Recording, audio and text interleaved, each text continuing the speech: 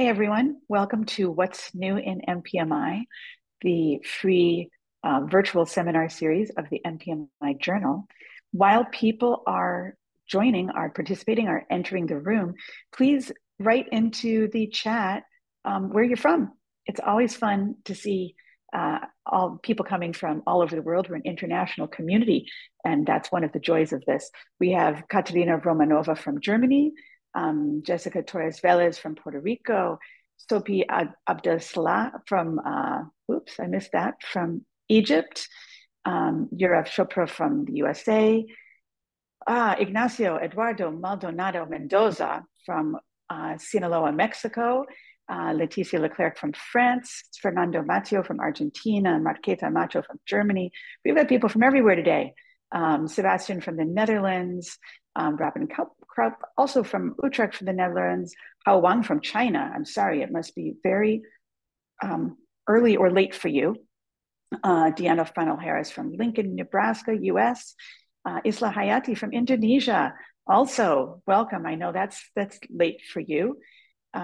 More from Nebraska, Amelia Redel from Canada, Veronica Truco from Argentina, and Udita Acharya from India. So many people. Isla Hayati from Indonesia, and Lenka Burkitova from the Czech Republic. And I know people are continuing to enter, so you can see where everybody's from. But one of the lovely things about this is that we're an international society. We're the International Society of Molecular Plant Microbe Interactions. And that's one of the things that I enjoy the most about this seminar series, is that it's a way for us to connect across the world, across many, many time zones. I really appreciate that, folks, to share our fascination with this science and to interact and engage with each other.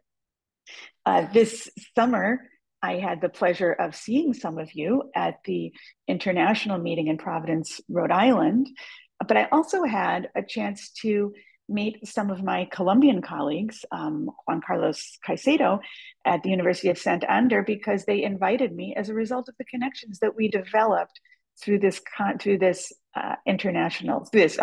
virtual seminar series. So that was a real pleasure, and I really appreciated that opportunity.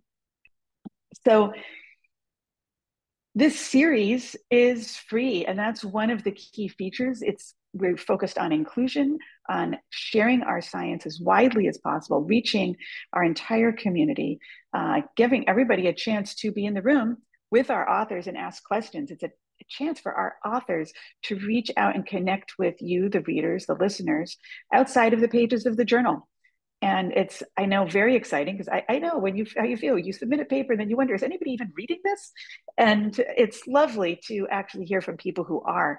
And while we're waiting here, Karen, who is helping us out with support, is going to put the link for the paper from Dr. Grover, so that you can, if you want to go deeper, you can take a look. Feel free to click on that and head over to the paper to see some of the details and the methods.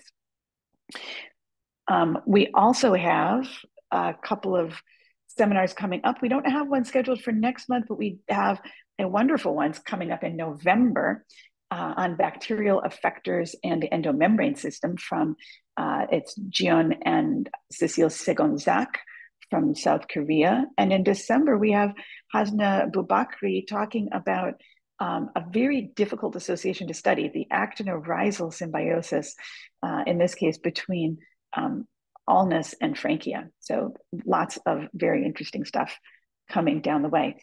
So now turning to today's feature, I've been excited to have Sajjan Grover, who is the first author of this paper, come and join us to talk about his work.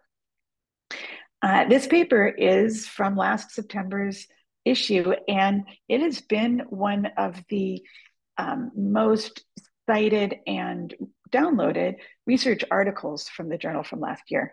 And it's the same reason I chose it. It's a very nuanced look at the interaction between plants and insects, in this case, aphids, which everybody, if you are in agriculture or if you garden, everybody knows and fears.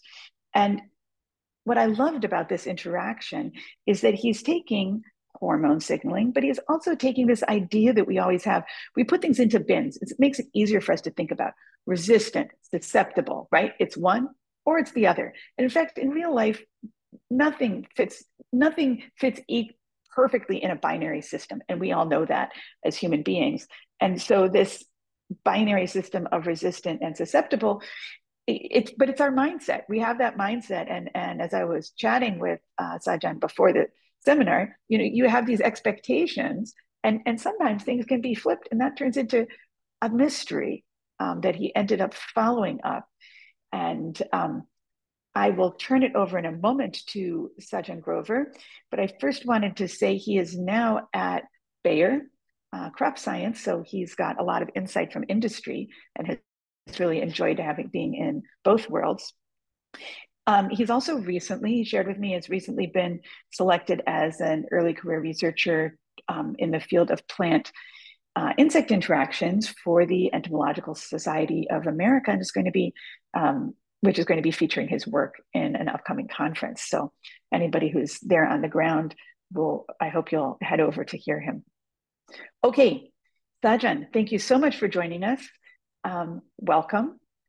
And I should say, I never introduced myself. I'm Jean Harris.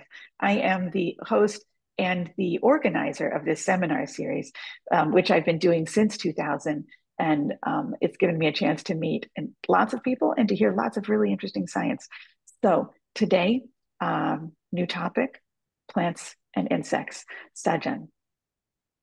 Thank you so much, Jean, for a great introduction. And I will share my slides, and I will also introduce myself a little bit more in detail.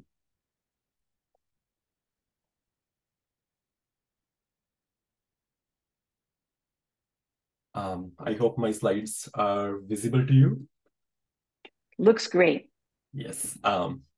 So as Jean already mentioned, the topic I'll be talking about today is one of the paper published in MPMI last year. And then the title of this topic is Dichotomous Role of Jasmonic Acid in Modulating Sorghum Defense Against Aphids.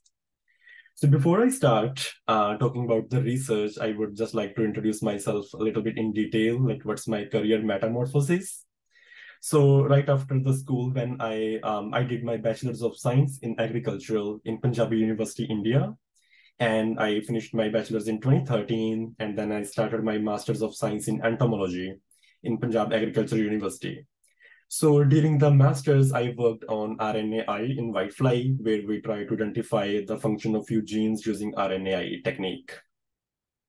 And once I finished my master's, I kind of made up my mind that, okay, I want to go into research and I would like to pursue for PhD. And then I came to US in 2017 to start my PhD in entomology with an amazing advisor, Dr. Joe Lewis. And I was there for 5 years, including my PhD and a postdoc. And during my PhD, when I was working on plant aphid interactions, although I had a project on fall armyworm or other insects as well, but most of the work was focused on sap-sucking insects, mainly different aphid species. And as I was getting close to the PhD, I was kind of figuring out what I want to do next. Should I do I want to go to industry or academia? And that time, I just wanted to explore the industry side of the research, like how it works, if I'll be a good fit there. And during my PhD, I went for an internship at Corteva Agri Science, where I was a biochemistry intern and I worked on microbial physiology. And then that's what I figured. That's the time when I figured that, okay, I can also fit in industry, and that's another career path maybe I could choose in future. And once I finished my PhD, I stayed there as a postdoc for a few months in the same lab. And then I got a job at Bayer Crop Science as a scientist too, hemipteran testing. It was specifically focused on sap-sucking insects. And in this role, I worked mainly in vitro, mostly in the lab, like automation, worked closely with the protein sciences. And I stayed in this role for 1 year and 6 months. And recently I have moved on to a new role as a senior scientist this year, a few months back. And this is highly focused on plant-insect interactions, what I have been doing during my PhD. So I'm really excited for the next step. And the work today I'm going to present today is the work that I did during my PhD with Dr. Joe Lewis and during my postdoc as well. Okay, so since I'm from entomology background, although I worked on plant-insect interactions, all of you might not know all of the insect-related terms, and I just put it together so I can give a little bit description about that. What does it mean? And because we'll be using these terms in the next slides, a lot. So the first thing, hemipteran insects, even you have seen this word in the previous slide. This is the order of the insects Hemiptera, and it has basically it has sap-sucking insects. They feed on they do not chew on the leaves, they just suck the sap from the plants. And the other term is no choice assays. This is one kind of bioassays. So in which you have a plant, insects, you do not give any choice to the insects. It means they have to feed on that plant, and then we just looked at their growth, reproduction, depending on the type of insect we are working on. And the other assays we did is choice assays. These are the insect preference assays when they are allowed to choose between the plants, and we can study their preferences, like how what they prefer, what would they like to feed on. And the another technique is electrical penetration graph. This, in a short form, it's abbreviated as EPG. This is a technique to study feeding behavior of sap-sucking insects. I'll be talking about this technique in detail in the next slides. But using this technique, you can precisely find out that where the aphids are feeding or what kind of cells of the plant the aphids are feeding. Okay, so talking about sorghum and sugarcane aphids. Sorghum is one of the most important crops cultivated worldwide, and it is grown as a cereal crop, as a livestock feed, and also it's produced for the ethanol bioproduction or the biomass. But as sorghum has gained more attention, in the agricultural landscape in the last decade, and with that we also had one guest, unwelcome guest for the sorghum, that is Melanophyes saccharine. And you can see these are the very teeny small aphids. They are present on the sorghum leaf in hundreds and maybe in thousands. So it's hard to count. And this is a magnified view where you can see that there is an adult aphid along with the different life stages. And they have piercing, sucking type mouth parts. They can use those needle-like mouth parts, put it into the plant and suck the plant sap. And it was not historically recognized as a pest.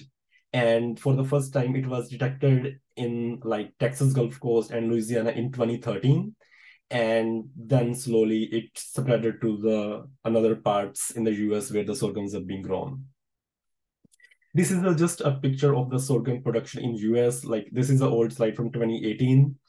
You can see that these are some of the areas where the sorghum is grown, and particularly in the Midwest, in the southern region. And these are some of the top states where the sorghum is grown. And as I told that sorghum aphid, sugarcane aphid, it was first recognized as a pest in 2013. And by the 2021, it has spread to almost 90% of the sorghum growing areas in US. So which means it's a threat to the sorghum production, and at the same time, it can reduce the yield drastically. And so when we are looking for the sustainable pest management strategies, so I think plant insect interaction is one of the important area in which we are working on. But before that, I would like to highlight for some of the non-entomologist people how these insects feed and what kind of damage they can cause.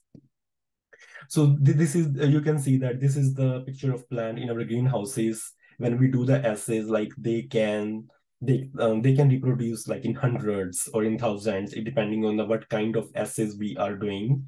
And sometimes it becomes very hard to count. And when they suck on these plant sap, they excrete honeydew. That's a sugary substance they excrete, and you can see this stickiness on these leaves, and that can promote sooty mold, and that can affect the photosynthetic efficiency of the plants negatively, and ultimately impacting the plant health. Okay, So these hemipterans, when I say like they are piercing sucking type of insects, but they also suck like literally. So you can see the picture of the aphid here where they are using their stylets to pierce into the plant tissues. So basically what they do, they kind of sample all different cells like epidermal cells, mesophyll cells, and then they just keep poking into different cells until they reach into the suitable feeding site. And most of the time for the aphids is usually phloem, where they ingest the phloem sap. And this is the figure from one of the papers we published in Current Opinion in Plant Biology in 2020. And this is just like highlighting the importance of omic approaches to decipher the plant defenses against these aphids or other sap-sucking insects. So when they feed onto plants, they can also secrete saliva, and basically like plants can induce defense responses in response to aphid attack, but aphids can secrete saliva to suppress those plant defenses. And these kind of dynamic interactions, they result into either like aphids can feed on the plants really well, or they won't because the plant defenses win. So just to capture these dynamic interactions, there are several omic approaches available these days, like transcriptomics, metabolomics, proteomics, cutolomics, and then there are certain techniques we use to dig into more to aphid biology, like insect bioassays, using microscopy, EPG, and then we can try to link those results with the omics data to dig deep into these results. So moving on to that and talking about plant insect interactions and sorghum sugarcane aphid interactions, this is an image from a Texas row crops newsletter. Here, what they have shown that susceptible versus resistant line. So if we look at these plants, how big impact we can make by studying plant insect interactions, and specifically if we can make a product out of it. So I'll be talking about this research into two different parts. One part I'll be focusing on how we ended up with this research question, why we think JA has a dual role, Jasmonic has a dual role. And second, how we established or proved those findings and how we provided those genetic evidences. So starting with the first part, where this story actually started from my previous paper published in Plant Molecular Biology in 2020, where we had these 10 different nested association mapping alternate parents. They are from different parts of the world, and then they were closed with the reference parent RTX430. And using these crosses, the nested association population was developed. And we were just screening these alternate parents. And when we screened those in that paper, we found that SC265, which is from Burkina Faso, that provides resistance to sugarcane aphids. So the first thing we did is no choice assays.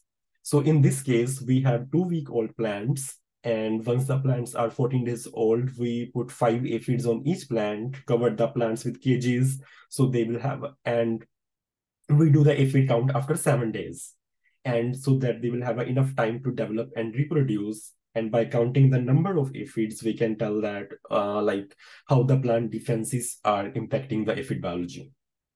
And what we have seen in case of RTX430, when the numbers were around 160, 170, but in SA265, the resistant line, the numbers were like 70, 80. It was even more than 50% reduction in the aphid count, what we saw on SA265. And this was a very, very powerful line in providing resistance to aphids. And then we did choice assays, where we give a preference or chance for the aphids to choose the plants of their choice.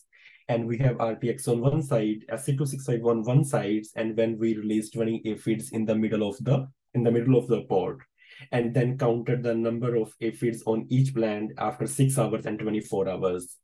And what we found that the aphids did not prefer SA265 plant to settle on or to feed on. So there is something very strong in SA265 that aphids don't like them, but even if they have to feed, they do not reproduce or grow as much as the other line. So we were trying to dig into more detailed mechanism, what's happening. And then we use electrical penetration graph technique. This is such a powerful tool, like what you can use to assess the feeding behavior of aphids. And this setup has two components. One is plant electrode, another is insect electrode. The plant electrode is a thick copper wire that goes into the soil of the potted plant, and then it is glued with the thin gold wire and attached to the dorsum side of the aphid. So with this circuit, when the plant is electrified, and if we put the aphid on the plant, and if we insert stylets into the plant tissues, the circuit gets complete. And as they are feeding onto the different tissues of the plant, you find different waveform patterns. And this is one of the representation of how the EPG waveform looks like. So let's say then there could be different phases, like the results can be divided into. The first thing is like pathway phase. Pathway phase is when aphids are trying to locate the suitable feeding site, and when they are trying to poke into all different cells, you have this kind of waveform patterns. So let's say when they feed on water or in the xylem, on the xylem sap, the voltage is goes a little bit towards positive, and it's more consistent. And here is a small waveform pattern of sieve element when they're feeding on phloem, and it has a negative voltage. And then we record it for like 8 hours, and 8 hours, then we see how much time aphids spent into pathway phase, how much time they spent into xylem and phloem, and then we compare those results. And when we looked at that for RTX 430 and the resistant line SC265 that's highlighted in this black color, and what we saw, there is a significant reduction in the sieve element phase duration, that's phloem. So if it spends significantly less time in the phloem phase in those 8 hours compared to pathway phase, when they have to spend more time figuring out what sites they should feed on, or what are good sites for them. But then there are other phases like feeding on xylem, non-probing, like when they're doing nothing. And there is another parameter, FSCP. This is um, the first time they reached into, like, how long did it take for aphids to reach into first sieve element phase during those feeding. And we found significant differences in the pathway phase and the sieve element phase. And it kind of gives us an idea that maybe something, because they feed on phloem, or it could be something related to phloem-based resistance in this system, sorghum and sugarcane aphid system. And with that, then we want to dig into more details, like jasmonic acid and the salicylic acid. These are the main phytohormones that has been studied against pathogens and insects, specifically in response to biotic stress. You might have already known from the pathogen side, but I just wanted to give a very broad overview from the insect side. When it comes to insects, they are divided into two different feeding yields. One is chewing type insects, when they can actually chew on the leaves and cause mechanical damage, like the caterpillars. You can see a bigger holes on the plants, and it's extensive damage they cause. And then there are sap-sucking insects like aphids. They insert their stylets into the plant tissues while their damage might not be visible right away, and they try onto different plants and reach to the phloem cells, feed on it, and cause minimal injury. And they are hemibiotrophs, and basically they feed on the plants while keeping the cells alive so they can nourish themselves. Since their mode of feeding is different, plant recognizes these defenses very differently. So once plant recognizes this different kind of insect attack, it can induce its plant defense signaling pathways.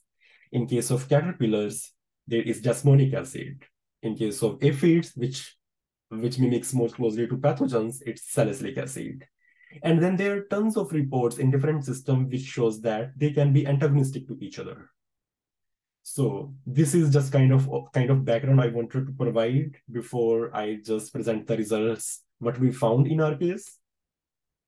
So this is more into detailed view, like looking at the pathways. When insects feed onto the plants, they can disrupt the lipid bilayer in the membrane of the plant cells. And then with that, it can produce linoleic acids, and then going through several enzymatic reactions, and it produces jasmonic acid. And then jasmonic acid gets conjugated with isoleucine, which is a biological active form of jasmonic acid. And on the other hand, while it can also produce salicylic acid, and salicylic acid gets synthesized through shikimate pathway from corismate, but it can happen through different pathways, ICS and PAL, depending on the different plant systems. So, and again, they can be antagonistic to each other. So coming to the phytohormones quantification. So in our study, what we did when we had 2-week-old plants, we put aphids on one set of plants, 10 aphids, and the other set of plants were uninfested, like no aphids on those plants. And then we collected the samples after certain time points. So we took samples at early time points and then late time points. For early, it's 0 hour, 1 hour, and 24 hour. And for late time points, it's day 7, control and sugarcane aphid infested. Once we collect those samples, they were flash frozen and they were ground in tissue lysers, and then they were submitted to UNL proteomics and metabolomics core facility. And they run those samples in UHPL CMS and then give the data back to us, and we analyze the data. So we collaborated with them for this part of the study, for the metabolomics. So what we found, as I talked before, in case of aphids, since they mimic like pathogens, SA could be one of the main phytohormone that can get induced. So in case of early time points and late time points, so if we look at the early time points, that's 0 hour, and when like we can compare the constitutive expression between RTX430 and SC265. Even when there are no aphids, the resistant line had a very high levels of salicylic acid, maybe 10 times more the RTX430. And then it didn't change at 1 hour, but at 24 hour, it goes really high. And the similar trend we saw at late time points, even it was higher at 7 days post-infestation.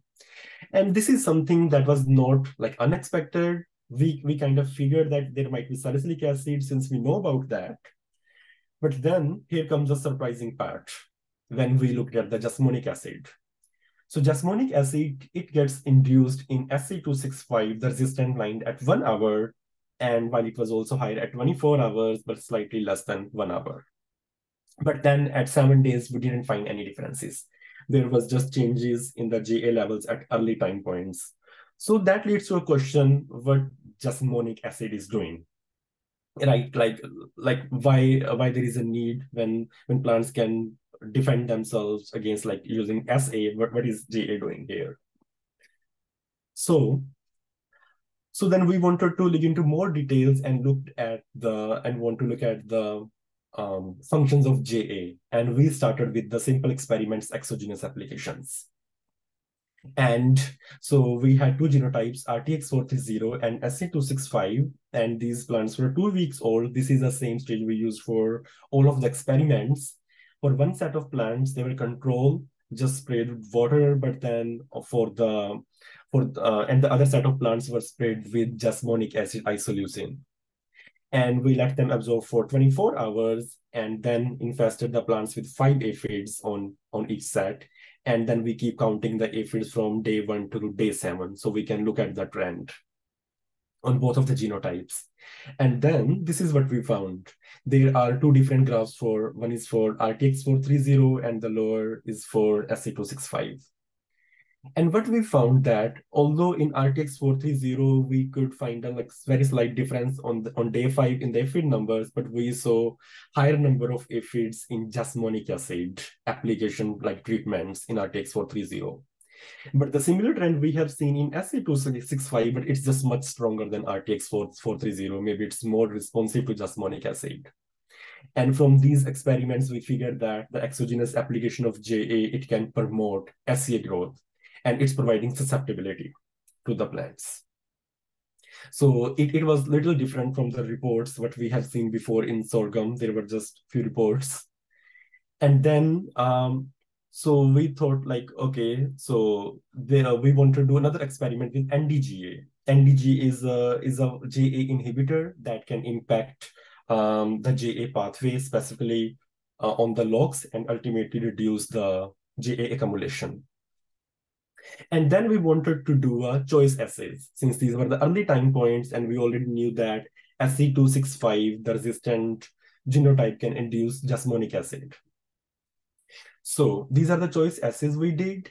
And looking at the upper graph, when we sprayed only the resistant plants with NDGA, knocked down the JA accumulation in that plant, we didn't find any difference in the settling behavior of aphids.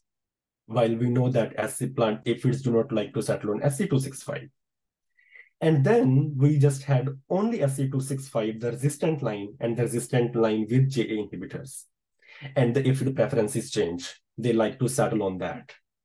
And it was very, very different from what we found in the previous assays, that when JA repels aphids here, this is the early time points, but at late time points, it provides susceptibility.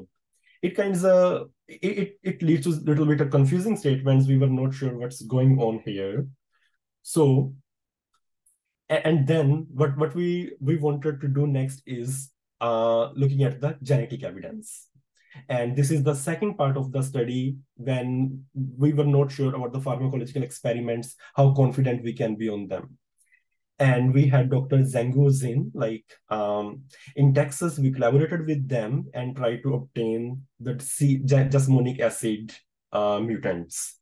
They are not exactly jasmonic acid mutants, but they were MSD3 mutants, which encodes for fatty acid desaturase.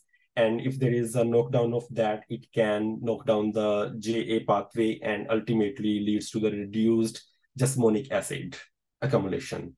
Although these seeds were in different genetic background, but we still wanted to proceed with that. And just wanted to make sure that even the aphid infestation do not induce JA in this mutant. So we had wild type and MSG3, and after putting the aphids on that, we looked at the jasmonic acid levels, and it did not change. And we can see that even at the basal levels, there was JA levels were different in wild type.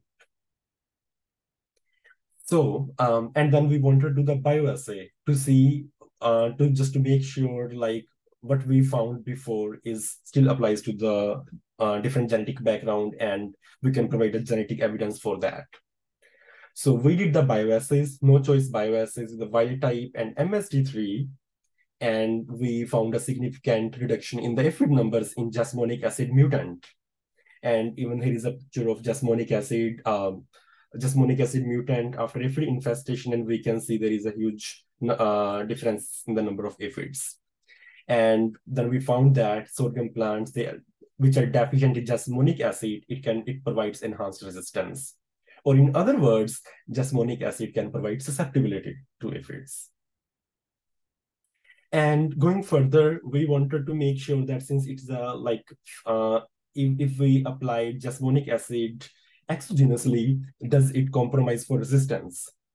So we use the same setup, wild type MSG3 plants, sprayed it with jasmonic acid isoleucine, and then have 5 aphids on each plant, and then did the aphid count on Samantase. And other thing we did is EPG, just looking at the feeding behavior after JA application. Here, there is my lab mate, Dr. Hina Puri. She's graduated with her PhD now, and that time she really helped with all of the experiments moving forward, and then specifically for the EPG experiments, she did it independently for this project. So when we looked at that, the aphid numbers after spraying jasmonic acid, and what we found that in the mutant plants, when there is no jasmonic acid, if you apply jasmonic acid to that, it increases the aphid numbers. It compromises the resistance. Just to make sure JA is the compound that's altering the plant defenses. And we also found those differences in the EPG. After JA application, if it's fed more on those plants, they spend significant more time in the phloem, in the JA applied mutants. And that was all about no choice assays. Then we did the choice assays and wanted to make sure that we are seeing the same trend, the different effects of JA, what we have seen with the pharmacological studies before. And in this case, we again used MST mutant. And if we compare the number of aphids settling on wild type and MSD3, we found there are more aphids settled on MSD3 since there is no JA. And then when we sprayed JA on those MSD3 plants, aphids didn't prefer like one plants over the another. The results were like non-significant. So basically, it shows the same result what we found in the pharmacological studies. And then we wanted to, for the choice assays, JA repels the aphids. It was still documented before because aphid, they can rely on the volatiles released by the plants. But then later, how it is providing susceptibility, that is something we really wanted to know, dig into the mechanisms. So for that, so these are the two waveforms I have shown here in the RTX430, which is a reference line, SE265 resistant line, and we found the significant differences in the phloem feeding. In this system, through like multiple experiments, we were able to establish that aphid feeding on the plant, specifically on the phloem, is somewhere very strongly correlated with the aphid growth, reproduction. And there could be something related to phloem, like why they spend less time in phloem. Don't they like phloem? What's in the phloem sap? Or was there something else that just didn't allow aphids to go into phloem? So there were like multiple questions coming into mind. And when we think about phloem sap or phloem, although there are a lot of ingredients present in phloem, but sugars are one of the important or one of the main ingredients in the phloem sap. And we wanted to look at that because aphids, they rely on sugars a lot for their feeding.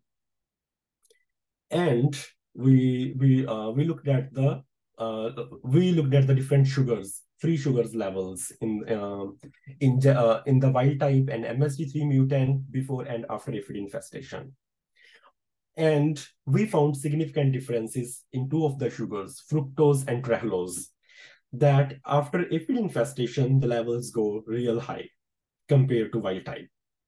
And so we were like, maybe these are the sugars that's causing something. But at the same time, we didn't find much glucose or difference in the raffinose there, but there was some difference in the sucrose that could potentially impact fructose and trehalose.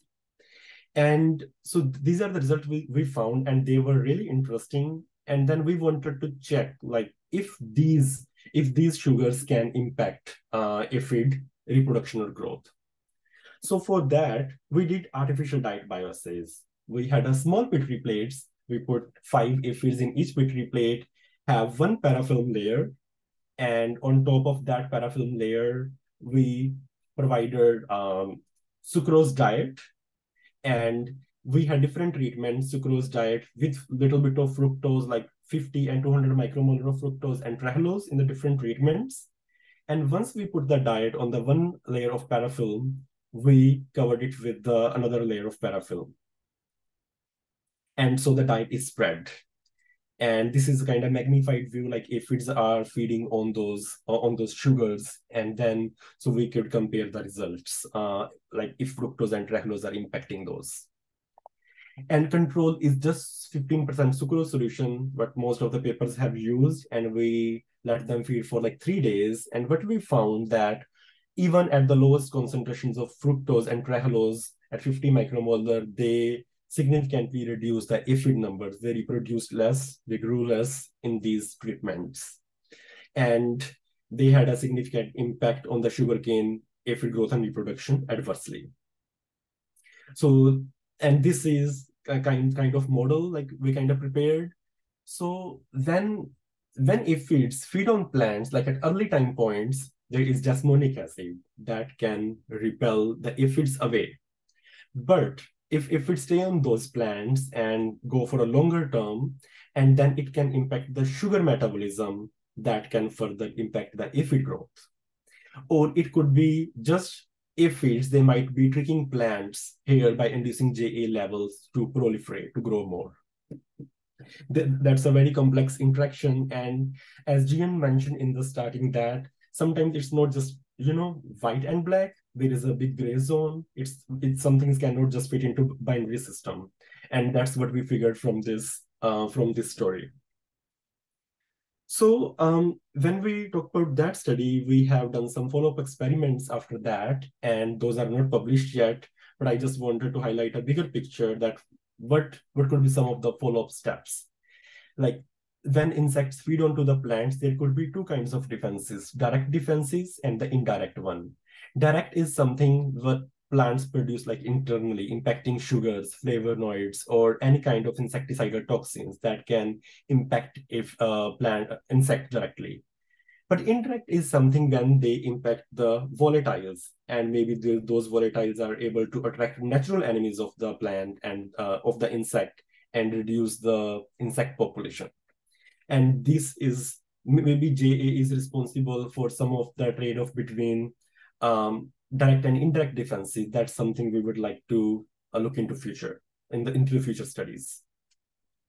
And coming to the significance, so I feel like these kind of studies are very important, like going forward when we are trying to unlock the natural potential of the plants. And then these kind of defense mechanisms, they can contribute to the breeding programs and ultimately help us to reduce the chemical load on the agricultural crops.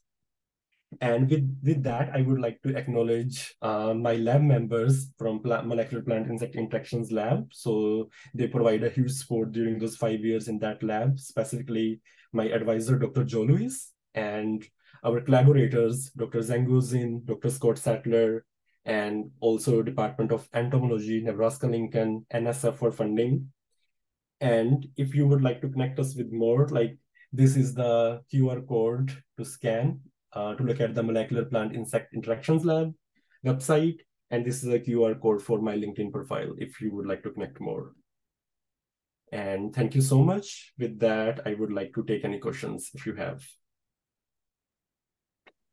Thank you. Terrific talk, Sajjan. Really enjoyed that. And I appreciate your putting up your contact info, because that's something that people often forget, that you really can contact the authors and ask them questions in more detail. And the corresponding author's email is always there. So terrific. I see lots of applause coming up from the audience. You did a great job. And I'd like to explore some of these ideas a little bit more. People with questions, please type them into the Q&A. And I see we already have one there. Why don't you stop sharing your slides, Sajjan? And then we can just, yeah, perfect. So I see some coming up already. So even though we were typing things in the chat before, just put your questions in the Q&A and I will read them in order. So first of all, I really liked the whole logical series of questions, like, oh, we found this. Well, let's test that. Well, let's just feed them trailose or fructose. So it's a lovely set of logical experiments. Okay, so Robin Kalp asks, did the resistant sorghum line have stunted growth because of high basal SA levels? That's an excellent question. Yes, since they are different genetic backgrounds and SC265, it was stunted compared to the reference line. And even we could see that even going forward, that plant has a shorter height and there were some other differences we could observe.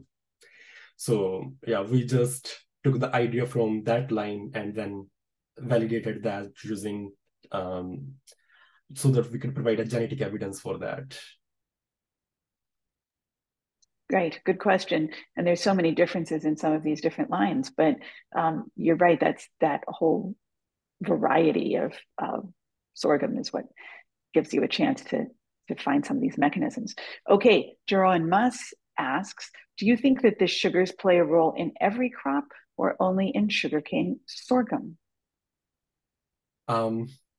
I think sugars play an important role not just for the defenses, even for the plant development, other plant physiological aspects.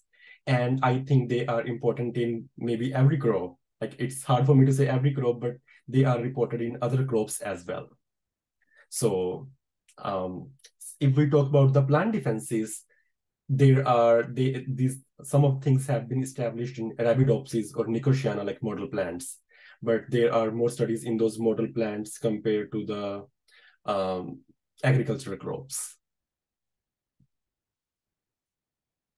Yes, excellent. In fact, I believe we had a talk not too long ago on Trehalose and Pseudomonas. I'll have to look back for that. Lots of interesting connections. Okay. Janak Joshi, previous speaker, thanks for coming back, Janak, says, great presentation. What do you propose to manage aphids in sorghum? A JA mutation? That's a great question. I think before we answer this question, it becomes really important to look at the other aspects. So for example, farmers, they are interested in yield at the last, right? So if we cause GA mutation, we looked at the early stage and we found that it can reduce the aphid population, but then we also need to look at further. But this is a great, like, I think, start, but then going further, we need to look at the reproductive stages. If JA defenses, it's much more complex. Maybe they might be different in those stages. One thing. And second, as I have briefly mentioned about the antagonism between JA and SA, and I think it also depends in which area you are growing sorghum. If there is aphid attack, maybe yes, but then if there is more caterpillar attack, I don't know how that's gonna behave. So that's something like I have learned in industry. While we focus on target pests, we should also like focus on non-target pests as well. So some recommendations can be made. It's a very good point. Okay. Mike Kolomitz asks, your earlier work in maize showed that OPDA is more important than JA for defense against aphids. Do you see any effect of OPDA? That's always interesting. That's a complex set of metabolites. Right. So our previous work that was in maize and cornleaf aphid, just for the context of rest of the audience, and this work is sorghum and sugarcane aphid. These are the different plant insect systems. We did not find any differences in the OPDA levels in this case. But if you look at our 2020 paper published in Plant Molecular Biology, then like in that paper, we identified a tolerant line, SC35. That's one of the genotype from the NAM alternate parents. So when I say tolerant, it means that it could sustain like huge number of aphids without impacting the plant growth relatively to reference line. So if you look at that paper, in that line, we found OPDA levels were really, really high, but not JA. So that kind of gives us an idea about maybe it's different in the different plant systems. It's hard to say anything at this moment, but maybe it is something point where plant defense trade-off is happening. So maybe that's something worth studying further. But if the tolerant line has more OPDA, but not JA, but the resistant line has more JA, that's something worth to look into it. But there are some papers published on OPDA as well when they have talked about plant defense trade-off switch. So this is a very interesting point. Interesting. So everybody is wondering about their favorite insect pest. So Sunil Kumar asks, do you think that this mechanism is conserved in all other hemipterans like whitefly? I think so. There are papers on whitefly which shows that sugars are very important for them, like for their survival. But then a slight, like even the change in the composition of sugars that can really distort their osmotic balance. So I think maybe it might go for all of the sap-sucking insects. But the extent could vary. So Elijah Ajene, I'm not sure I pronounced that right, sorry, has a very good question. How do you get the aphid trapped at the back with the electronic machine looking at how minute or small the aphids can be? It's true. You showed us. These are very, very small insects. How do you actually do that? First part of the assay. Yes. So I think that's a very tricky step, and that's something I think in the starting it takes a lot of time to practice. You start under the microscope and spend a lot of time, maybe like spending 20 minutes gluing one aphid, but then slowly with the practice, you can be really fast, maybe 1 minute per aphid. So then even you do not need microscope. It's just a matter of time. I could so see those differences when I joined PhD versus when I ended PhD. So there was a huge difference. That's really funny. Interesting to see. I did used to work on C. elegans, and I can tell you after like 3 years of looking at them under the microscope, you get really, really fast at moving them. So I can imagine the same with these insects. But it is kind of crazy to see that glued on their back and that you can actually complete the circuit. I love that assay. Okay, thanks for that little bit of detail. That's the kind of thing that you never really see in the methods of a paper. It's kind of like starting a recipe with first you catch your chicken. And so thanks for that. Brian Push, thanks, welcome back, is asking, is the geographic spread of the aphids over time correlated to the increase in acreage planted to sorghum? Or is the spread an invasion over time? That's a good question. It's mostly the spread and invasion over the time, but sorghum plant, where the sorghum is being planted, the area has also grown over the time. But it's not the same as sugarcane aphids are much faster than sorghum. So Janak Joshi has another question, says, that's where I'm coming. JA is known to be associated with protecting necrotrophs, so there might be undesirable consequences on mold growth or any necrotrophic pathogens. So there are all these trade-offs. Of course, in the real world, the plant is never exposed to simply aphids. So what do you think about that? I think that's true. It's hard to comment. It's hard to comment on this because I think it's much more complex than that. Um, because, for example, when we are studying aphids, they are secreting honeydew, and then depending on how many aphids are there, that can impact the amount of honeydew. More the honeydew, more substrate for sooty mold. So it's kind of hard to figure out and tease apart that what caused what. So we haven't gone that far, but that's really interesting point. That's exactly right. Those aphids are secreting a lot of sugars right on the surface of the leaf. I imagine there's some very interesting tripartite interactions there. Okay. Kishore Varma Penumatsa asks, can exogenous application of JA or SA reduce plant virus transmission by aphids in sugarcane? I really haven't come across any study, but that might be worth studying. So I feel like if they can, there are also some studies on like phytohormones, how they can impact the feeding behavior. And the feeding behavior is related to the plant virus transmission. Yes, they can impact, but then positively or negatively, it's it's hard to say since that can vary from one system to another. It is curious to think about how that might impact virus transmission.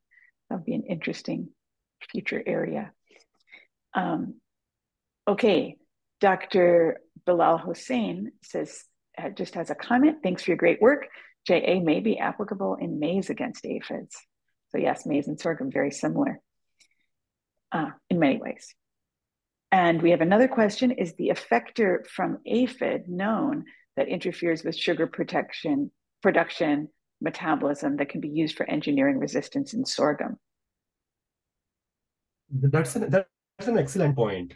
I think this, although like we can see like there are a lot of papers being published like on plant insect interactions, I feel like still there is like the plant side is still heavier than insect side.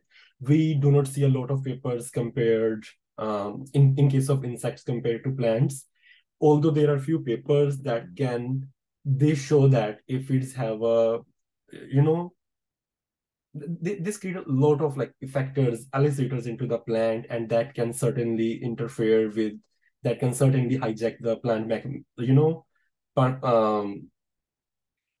like plant metabolome. So I feel like, yes, there is a possibility, but then how is it happening? Mechanisms, I don't know that. Well, this gives me a chance to plug our upcoming focus issue, which is effectors at the interface of plant microbe interactions. And we are still accepting submissions for that.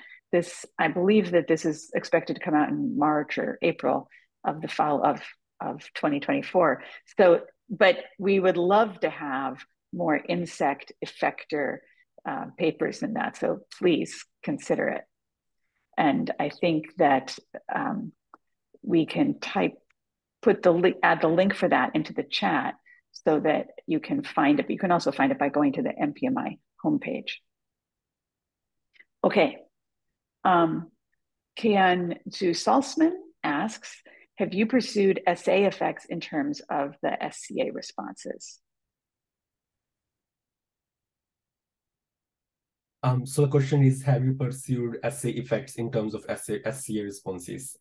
So, so when we looked at the SA levels in MSD3 in JA mutant before and after sugarcane aphid infestations, we did not find any significant differences in the SA levels. But we haven't done the studies after, like if we do the pharmacological applications, how does it impact? Because we just quantified the SA at one time point, day 7, that's it. But I think phytohormones can be complex. We might have missed that. So, but that's a great point. Right, it'll be interesting to see. So Manvi Sharma asks, are aphid effectors always responsible for initiating plant defenses? That's what I can say. Like I won't use the term effectors, but then aphid saliva, yes, because that's the one of the way plants recognize the insect. Once plants recognize it, and it can initiate the plant defense. But then it depends on how powerful the insect saliva is, if that can beat the plant defenses or not. And that could also vary from one plant system to another, one aphid species to another, whether it's generalist or specialist. That reminds me, in our lab, we published one paper on green bugs and sugarcane aphids. Both are the aphid species on sorghum. And what we have seen that sugarcane aphid, what I presented today, it is more specialist. It is a particular aphid pest on sorghum. But the another aphid we studied, it likes sorghum, it comes on sorghum, but that's more like a generalist pest. And it goes to the other crops as well. And when we put those aphids on the plant and looked at the plant defenses, there was a huge difference. Sugarcane aphids can keep the defenses low compared to the other aphids. And so I feel like both of the different aphid species have different effectors, different allocytors that can cause that. So yes, it impacts plant defenses, but again, negatively or positively, we don't know. Interesting. I also wonder how much of it is like membrane disruption. You don't get a lot of physical cell wall disruption because of those very narrow stylets, maybe some. But I do wonder about all those membranes they're passing through on their way to get to the sieve tube elements. So we're going to be finishing up very soon. People are very excited about the potential of this for biological control in sorghum and also other insects like whitefly. And finally, I want to end with Gulzamal Mukianova, who says, very nice presentation. I noticed the same problem with sorghum and aphids cultivated in northern Kazakhstan. So that kind of wraps, right? That's full circle. These problems that are local are also global. And we're an international group. studying these very same questions in different, on the opposite sides of the world. So I think we're going to stop there, and please thank me virtually, help me thank Sajjan virtually for an excellent seminar and for coming to join us and tell us about this lovely work that he did with Joe Lewis's lab. So thanks all, and I hope to see you all back in November. And if you have any questions further, please dive into the journal, lots of detail there, or contact Dr. Grover or the corresponding author, Dr. Joe Lewis, to ask questions of more details. And I hope that you'll find this inspiring in your own work. Okay, bye everyone. Thank you so much. Bye.